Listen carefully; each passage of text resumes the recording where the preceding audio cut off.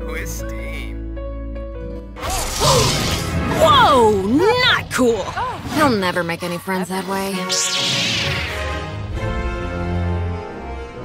A few days ago, in a neighborhood not too far away, Cora dreamt of something bigger than the world she knew. Suddenly, a mysterious caller promised the adventure of a lifetime. And in an instant, Cora was swept away to Black Spire Outpost on Batuu. Cora was in shock. I mean, there were aliens, and droids, and blue milk. Why was it blue? Also, she had new clothes. You know what? I'm gonna change this real quick. Let's see. Ooh, I like that. It says I'm cool, but not trying too hard. Anyway, Cora set out to explore more of Batuu. While devouring a plate of delicious Ronto wraps, an especially nosy Abednito named Loose Tongue shared some unsolicited advice.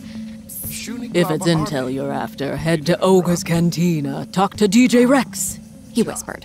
Cora entered the vile den of crime and deviance, only to find what looked like a pretty good time. And at the center of all the fun, DJ Rex. The droid was eager to talk. Apparently, 3 groups had recently set up occupation on Batuu. The Resistance was gathering forces outside the city, the nefarious First Order had taken over an area downtown, and the scoundrels had been trying to get rich off both every chance they got. Each group would pay a handsome reward to anyone looking to help their cause, and Cora could use the credits. She just had to choose her path.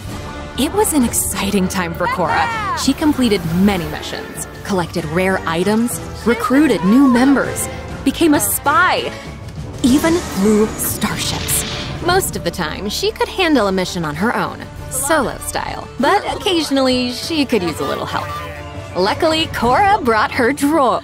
Oh, right, her droid. Where is my mind? Let's go back. Before going on her next mission, Cora headed to the droid depot. There were many options, but she loved this little BB unit. So she paid the credits and named her BBQD. Cutie, for short. Oh, what a little cutie. Cutie proved very useful while on missions, causing distractions, taking out obstacles, slicing panels, but really just being a great friend. Look at her. You're the best, cutie. Anyway, back to the mission. Oh, wait. Lightsabers. What did I forget about? Okay, so the very first thing Cora did was get her own lightsaber. So cool. Look at that thing. Okay, we've gotten way off course. Missions. Okay, so after many successful missions, people started to take notice of Cora's effect on Batuu.